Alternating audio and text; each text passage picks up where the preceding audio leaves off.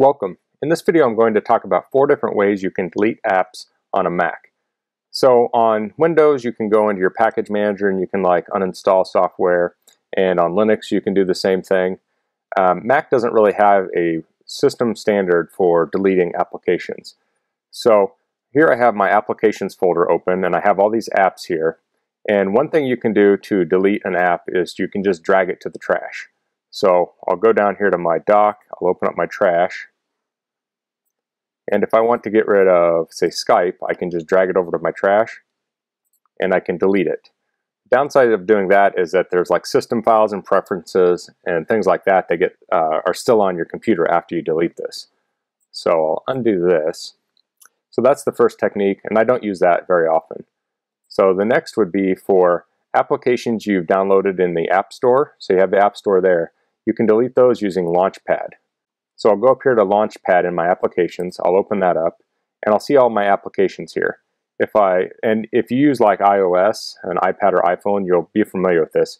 So you can click on an application and hold down your mouse and they'll all start shaking just like they do on a tablet. And you can swipe back and forth. And you'll see a little X here next to applications that were purchased in the App Store. So if I go down here to Blackmagic Speed Test, I can click on this little X here, and it will say, are you sure you want to delete the application? And if I hit delete, it will delete it from the system. And I actually haven't tested if this deletes any of the preference files or not, but this is a technique you can use to delete applications. So when you're in this little jiggly mode, you can just click off to the side and it'll stop. And then you can click again, it'll go back to your regular screen. So that's 2 methods. You can just delete it in the trash. You can use Launchpad. The third method is for some apps you can find an uninstaller within the app. So I'll go down here to Synology Drive Client, and if I right click on this I can say Show Package Contents. And in here I have all these folders, and we have one called Shared Support. If I expand that, you'll see this Remove Synology Drive Client. So I can double click and run this and it will delete Synology Drive from my system. So you don't know which apps are going to have this, and it may be in different folders. It's not always going to be in Shared Support. So if you have an app, you could always Google it and type Synology Drive Client Uninstaller, and you'll find a little tutorial on how to find these removal scripts. So I'll use those on certain applications where I know they have a removal script. But my favorite method overall is to use a free app called App Cleaner. And I'll put a link in the description to this website where you can download this. And this is a free application. It's called App Cleaner. If I go back into my apps here,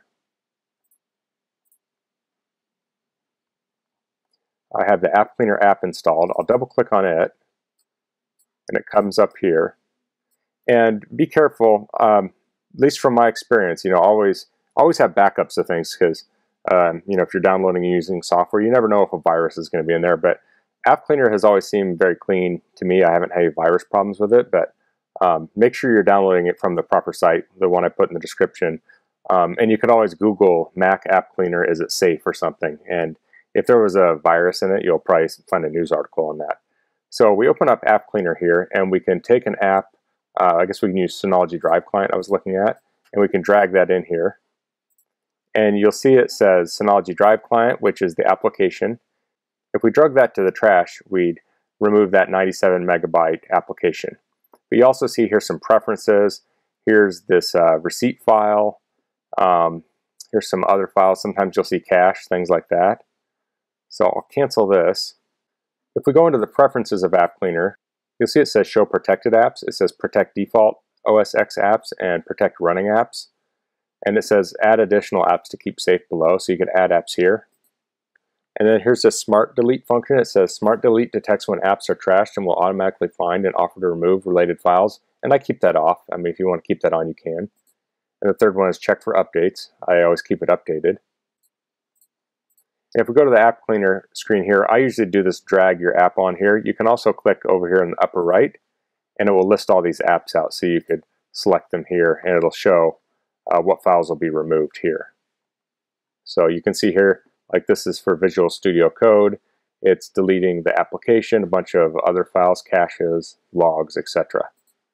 So App Cleaner is my first choice for deleting files, but sometimes I'll use the other techniques depending on what I'm doing. So That's it for this video. If you have any questions, please leave them in the comments. If you like this video, please click like. If you haven't subscribed to my channel, I'd appreciate it if you could do that. And thanks for watching. Until next time, goodbye.